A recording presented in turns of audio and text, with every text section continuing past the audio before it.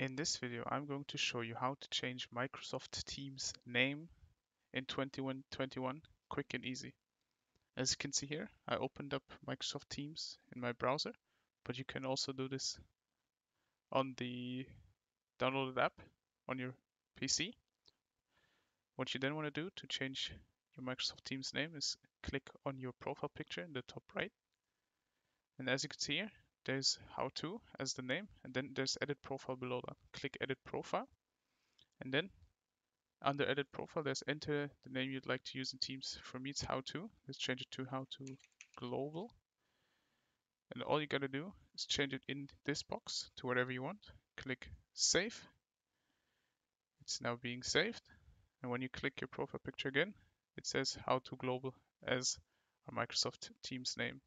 That's how to change Microsoft Teams name in 2021 quick and easy. If this video helped you out, leave a like, comment, and subscribe. Bye.